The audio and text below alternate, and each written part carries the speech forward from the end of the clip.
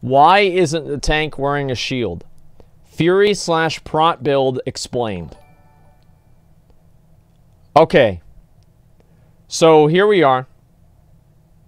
We'll see how this goes. Okay.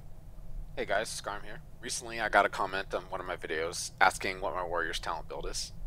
Up until recently, Warrior tanks have been spec'd into Deep Prot with Shield Slam, with a few points in the Arms and Fury tree.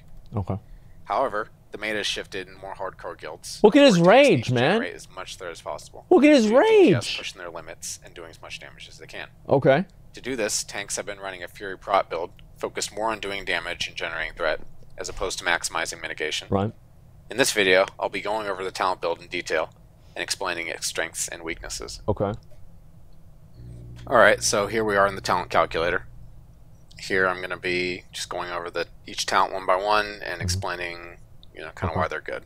You spam a heroic strike. It's Arms tree, we don't get anything in Arms tree for this build. Everything's in Fury Prot. So you don't even get parry. So starting at the Fury tree, you get 5 points in Cruelty for 5 critical strike. That's Got it. Very useful. That makes sense. Booming That just Voice, makes not sense. Really necessary. It just increases the. It's more of a PvP talent. It doesn't actually boost damage or anything. It just increases the duration and the range of battle and demo shout. Not obviously very Cruelty. Useful in PvE. Obviously Cruelty. Next, down the tree, we have improved demoralizing shout, which is something that, in my opinion, a Fury Warrior should get. Depending on the boss, the tank should be focused more on staying alive. I'm gonna just skip through the talent section. So I think we can basically understand the talent section. So if you want the improved version, you should have a. Jess, did you guys want to watch the talent version or not? Or talent part or not? Opinion. Skip it. The other talent, Unbridled Wrath, that's very good. Okay, we want to hear it. Especially All right, since this build revolves around dual wielding. Right. Okay, so this is Unbridled Wrath. It's really good for dual wield. To generate an additional rage point whenever you deal damage to the weapon really adds up. Right. Of course. Next down the tree, we have the third tier. These talents are somewhat flexible. I do really like Piercing Howl. I think it's important because it's good for 5 mans and 20 mans. It's a good item. It's a good talent. It's a good ability. So I think it's good. That I always get this talent personally. Technically, when tanking a boss, you don't use Piercing Howl. Obviously makes sense. But for just 1 point, I think it's a very useful move to have. Of course. Improved Cleave. Sounds good. Shit ass ability. See, you get 120% bonus damage from Cleave. However, what the bonus damage is what Cleave does. It does weapon damage plus, I believe, is 50 right max there. rank. Yep, there it is. The 120% damage only applies to that 50. So that's like doesn't apply to the base weapon damage. 60 more damage. Sounds like a really good talent until you read the fine print. I think and realize it's just the bonus damage. So you could get this, but it's an improved piece of shit. We have Blood Craze that when you get crit, you regenerate. It says 0 right here, but you actually regenerate 3% of your health, your total health over 6 seconds. Okay. Which the more health you have, the more you'll regen. However, with the amount of heals that should be on you if you're running this build in a guild that requires you to run this build for threat, right? I don't think Blood Craze is very useful. Personally, I think it's too minimal. Okay. But some people get it, some don't. You can get it if you want. I usually don't.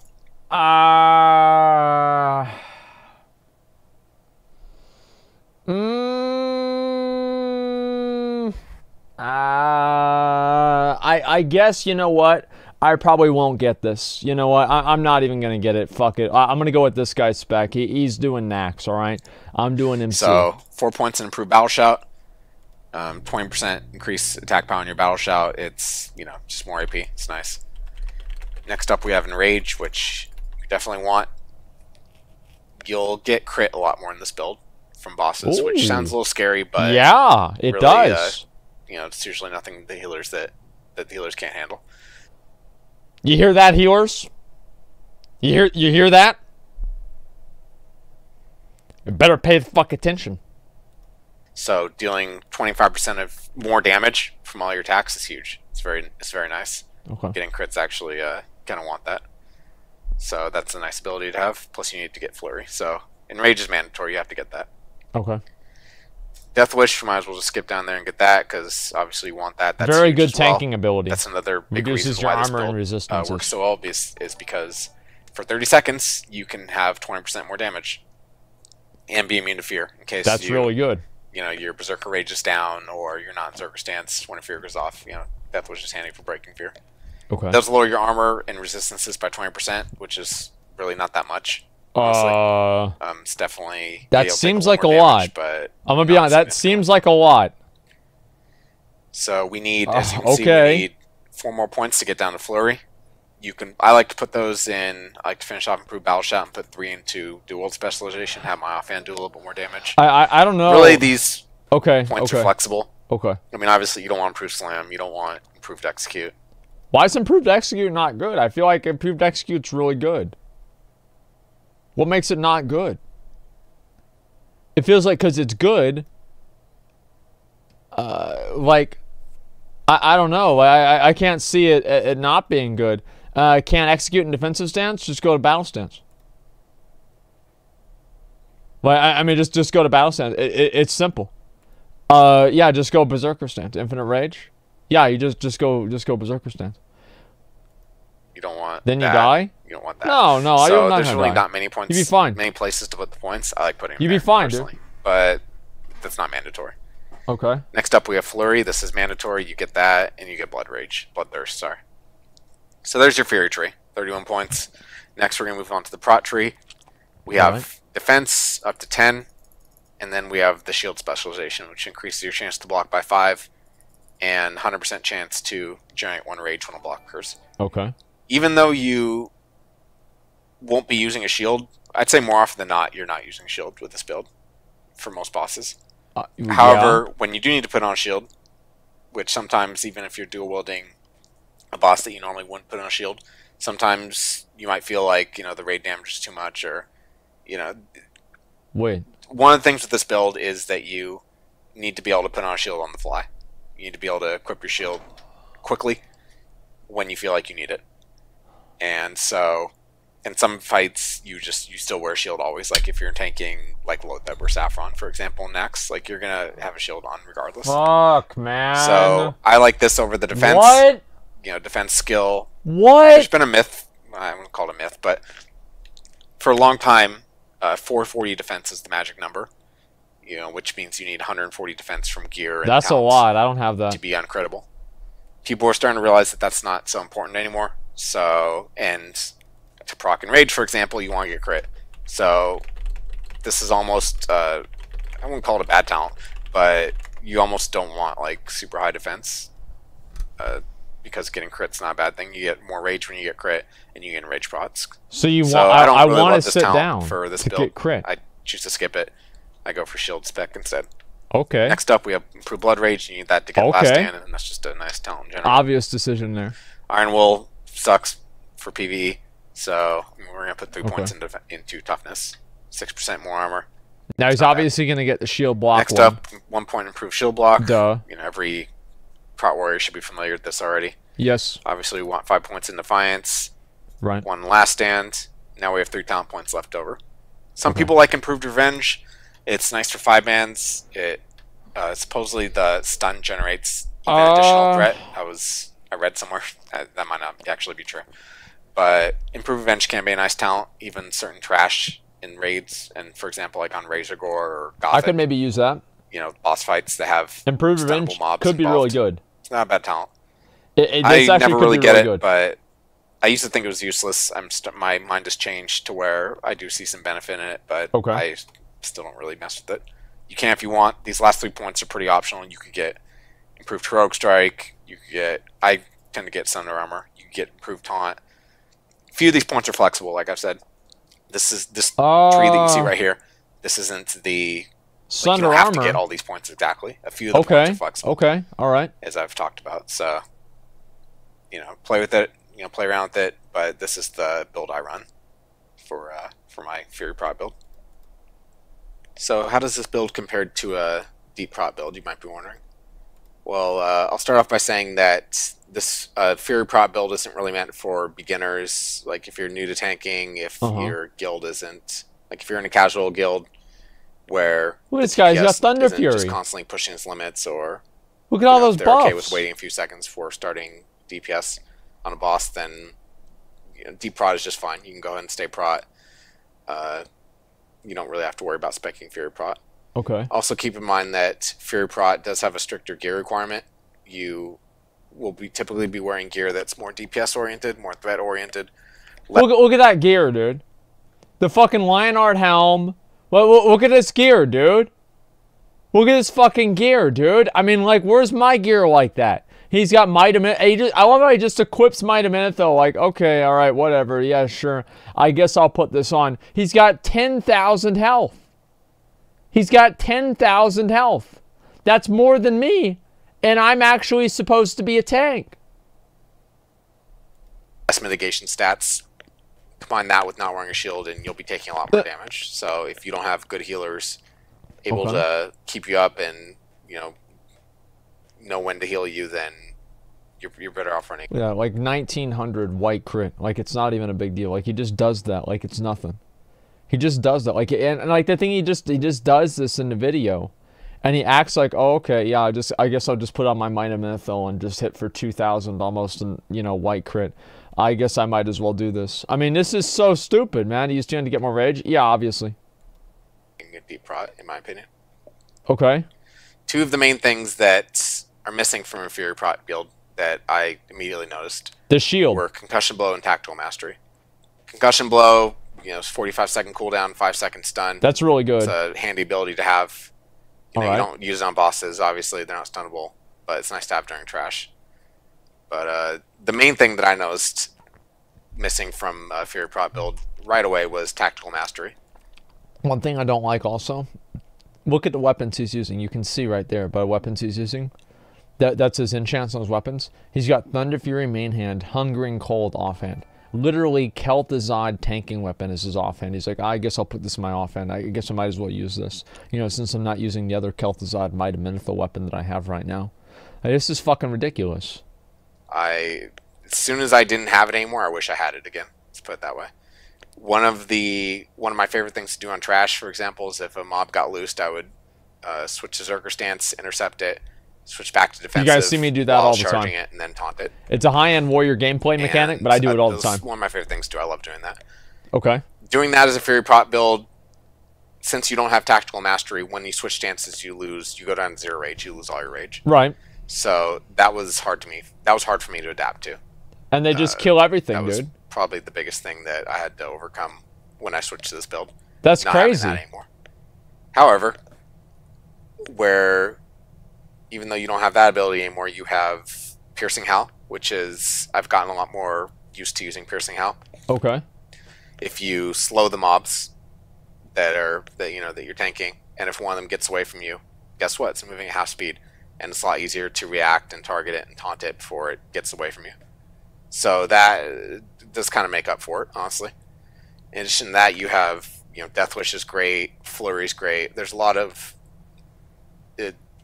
things in the Fury Prot tree where... Look how serious this guild is, dude. Like, they don't even look at the loot. Like, this is how I want my guild to be. They don't even look at the loot. They're like, alright, whatever. Whatever. Whatever. Oh, it's just Nax loot. Who cares? Whatever. Right? They don't even give a fuck, man. And it's like they're using grenades on spiders. I mean, that's crazy. The Fury tree specifically, where you'll lose threat less often. It's a speedrunner guild. I know that. They already have all the gear. I see that. The gear you're wearing is more threat oriented, so you won't really need to. Mobs aren't going to be getting away from you as much, so the need to switch stances and charge with them is, you don't have to do that as much. But yeah, and I'll go ahead and I'm just going to go ahead and leave it for that for now. Go ahead and leave a like if you enjoyed the video. Leave a comment, ask me any questions that you may have about this build that I may have left out of the video. Okay, alright. Peace. This is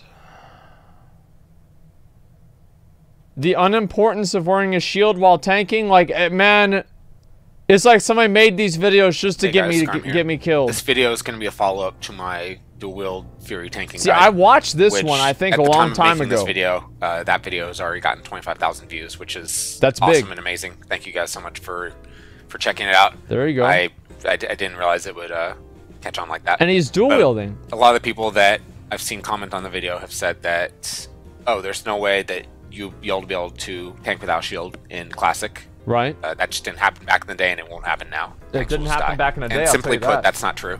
Even in Classic, that shouldn't be true. And in this video, I will explain why. Okay. So first, what is a shield exactly? What does it do? Well, a shield does two primary things. It gives you a large chunk of armor. Yes. And it allows you to block attacks. That is true. What does blocking attacks mean? Well, it means that they don't do every as much time damage. you block an attack, you reduce the damage of the attack by a little bit. It's based on, yes. And that's based on your block value. That I would is say, true. just for example, very true. A tank that's progressing through BWL or is cleared BWL probably is around 100 block value. What that means really? is that every time you block an attack, 100 damage will be taken off. You know what it would have done. What blocking also does, which is wait, that's it? It's 100? Wow. Well, yeah, no, I know he obviously has his FPS is low. He's a no changes kind of guy, probably. And so he's still using the computer that he used back in 2006.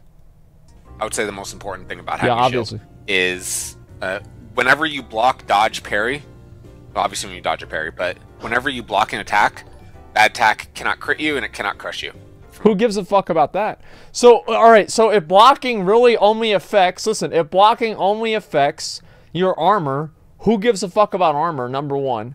Number two, it only affects the block itself, which only reduces it by 100 damage. Who cares? Who gives a fuck, dude? Boss. Meaning that the damage from that attack will always be consistent. Right. So, you know, a crushing blow does 1.5 times the normal damage. A crit does twice the normal damage. Good. That's more Three rage. shields that I think a lot of people who played Vanilla are familiar with are the Draconian Deflector, that's the one I have, Aegis of the Blood God, and Elementium Reinforced Bulwark. Very true. So the reason I picked out these three shields as examples is because chances are, if you play the entirety of Vanilla as a warrior, you might only ever go through these three shields. I bet better not be true for me. On the server I'm playing that better not be true for me. Between entering my first raid in Molten Core and killing Kel'Thuzad, I had 2 of these shields and no other shield. I had the Draconian Deflector and I had the Bulwark, the Elementium Reinforced Bulwark. Wait, he just equipped my hammer. That's it. I killed Kel'Thuzad with the Bulwark, and simply put, because after that, the next clear upgrade that's my hammer. Is off of Saffron, which is the second to last boss. So chances are, if you ever get the Bulwark, you'll have that for the whole game. And along the way, you will hopefully pick up either... Is he using that to AoE stun the Acolyte so they don't cast? Now, if you look at these 3 shields, they have between about 2100 and 2900 armor. Now, that's a lot of armor, smart. so you were probably thinking, well, shit, if you take off your shield, you'll be taking a huge armor hit. Okay. Well, not necessarily. That's a good idea. There are various armor consumes in the game that people, for the most part, I know me for a fact, I didn't use any of these in Vanilla. I didn't bother them. I hardly used any consumes to begin with, which one of the main things about people's memories of Vanilla versus now, or what things will be like in Classic, is the amount of preparation people put in a raid. Back that's then, a big pull. Really ever. I don't think I ever. That's got a big buff fucking for pull, dude. That's a big old fucking pull. We didn't wait to drop our Onyxia heads God damn. Car hearts. We just, as soon as someone got them, they dropped it and got the item. We Holy didn't wait shit. for a raid to drop them like we do now. So people didn't really know about consumables. Like I think the first flask I used was on Patrick and Nex. I never used a flask before that. As a matter of fact, funny story. I never used a flask in Vanilla WoW. I never did. I didn't even use the first time I used a flask was in like fucking SSC because my guild made me use them. They were like, listen, Asmongold, it's time for you to actually fucking be useful for once. So why don't you go ahead and do that? And that's it. Is it gonna work for you? I think that it might. Okay. Real quick, back in Vanilla, I had transferred to the Kill Jaden server kind of late in Vanilla's life, but before then I was on the server Boulderfist, and there was a guild called Guards of Honor. They, for Princess Huron and AQ40, what the fuck, they were dude? stuck Look at those on her. fireballs. A lot of guilds were back then. Holy so shit. One night they just went in and said, all 40 people in the raid are gonna flask. You know, Titans to still, whatever the supreme power, whatever the class needs. Right. All 40 people in the raid are gonna flask. And they did that and they killed Huron. And they actually, other people on the server actually started making fun of them. They got the nickname Flasks of Honor for a time being for doing that. And see, that's Vanilla, dude. That's it. You know this shit's true because like only somebody in Vanilla WoW would meme on somebody else like, oh wow, look at this guy using consumables to kill a boss. What a fucking loser, man. What a loser. Like, no, I can guarantee you, I guarantee that story is fucking true. It's so funny for me to look back at that because these days that's like expected. Like, exactly. You aren't showing up to raid with the flask. You're an idiot. Progression, especially, like, you know, why not? Why aren't you contributing and pulling your own weight? Right, exactly. You know, so back then, obviously, it was the opposite. And that's really, like, if nothing else can be said about why Classic rating will be different today than it was back then, or why private servers are different today than Vanilla was back then.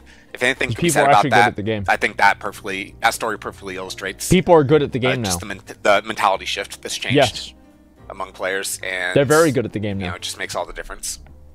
But anyway, speaking of going back on to consumes, armor consumes specifically, I've listed 4 right here. That 3 of these are 30-minute to 1-hour buffs. The Crystal Ward, Scroll Protection 4, and the Elixir Superior Defense. Oh. Total, those will give you 890 armor. Now, on top of that, you have Greater Stone Shield Potion that lasts for 2 minutes. Gives you 2,000 armor for 2 minutes. So that's like a shield. 2-minute cooldown, so you can keep it up. The Greater Stone, if you compare Greater Stone Shield Potion alone to Draconian Deflector, what is he making fun of my shield? There's only now? a 153 armor difference. Which He's making fun of my shield. So just that by itself, if you've ever seen a tank any boss in Molten Core BWL, with what are you trying to say, dude? The shield this is the best I could get, dude. If you've ever seen that, imagine taking that off and putting on an offhand weapon, and then popping Greater Stone Shield Potion. The armor will be about the same. The only thing that will change really is that now the boss can crit and crush you more often because you don't have a shield. Look at all this but as far as the non-critical, non-crushing blows that you'll take, the damage will be about the same between the two if you have a shield on, or if you take the shield off and take Greater Stone Shield Potion. So, and if you watch any of my clips, most if not all of them have, when I'm dual wield tanking, I do pop a Greater Stone Shield Potion. When I'm main tanking, I carry at least 20 Greater Stone Shield pots with me every raid. How much are these? Great consume, I use it all the time. And how much is it worth? Really does more or less make up for you not having a shield. Even right now, currently on the server that I play on, all armor buffs stack. All 4 of these consumables I've listed stack. I think that's how it is in Classic too. I'm pretty sure that's how it is. That stacks as well. Will that be like that in Classic? This shit's I think expensive, so. I can't say for sure. However, even if armor effects don't stack in Classic and you just pop a Greater Stone Shield Potion, that alone will make up for not having a shield for the most part.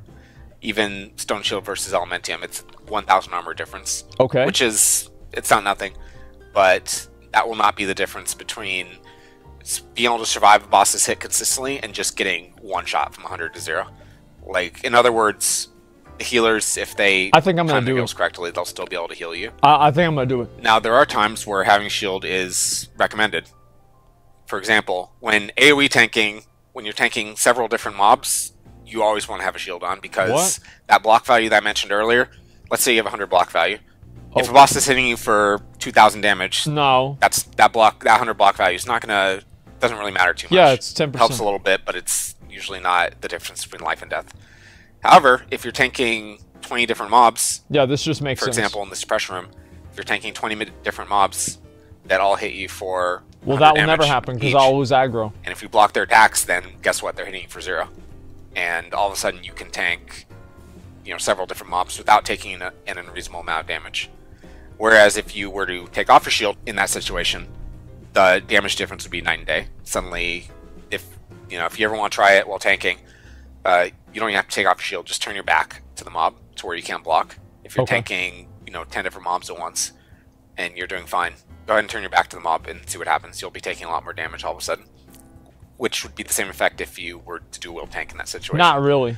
So not really. Not a good idea to do wield tank when you're tanking. I'm talking several different mobs. You can get away with like 2 or 3, but I would say more than that there's no way, because the damage that you take will be reduced significantly. In addition, for bosses, like I mentioned earlier, the main reason to use a shield is to become immune to critical and crushing blows. As long as you block, you cannot be crit or crushed. Now, I have a macro that I have 2 macros that switches me from dual wield back to shield. My R key is bound to. I have a macro to where I go into defensive stance. I have this too. I put on a shield, and I block with the shield. Now, for example, when tanking a boss, you can still dodge where it's true that putting on a shield will trigger the global cooldown for all of your abilities. Shield block has no global cooldown. So let's watch how he handles things, this switch boss. Defensive stance, put on a shield, do shield block. You can bind all that in one macro. Hit the button, you know, usually a few times just to make he's sure. using Nightfall. And all of that will happen shit, okay. as fast as your latency is and your reaction time. In other words, there's no game mechanics that's stopping you from immediately putting on a shield and immediately hitting shield block, therefore preventing any critter crushing blow. Now, yes, of course. One of the things that makes this build very true, or this method of tanking more advanced, is that you have to be aware of basically when to put on a shield and when not to. I'll give you an example. If a boss is attacking me, and you know I'm always keeping an eye on my health while I'm tanking. That's just one of the things that you have to micromanage. Nah. If a boss is attacking me, I don't know about that. I know that if he doesn't crit or crush me with the shield on, I know he does about 2,000 damage. Say this particular boss, I know he's going to hit me for 2,000 damage when I have a shield on, when I'm using shield block. Well, let's say I'm dual wield tanking, and all of a sudden the boss hits me, I look at my health, I have about 3,000 health. Now, that's a little scary, you know, so naturally I put on a shield, and I hit shield block. Bosses typically have between a 2.0 and 2.5 second swing timer. In other words, when they're not using any special abilities like Moral Strike or, you know, anything like that, they're going to swing at you between every 2 seconds to 2.5 seconds. So knowing that, let's say I'm fighting a boss that has a swing timer of 2 seconds.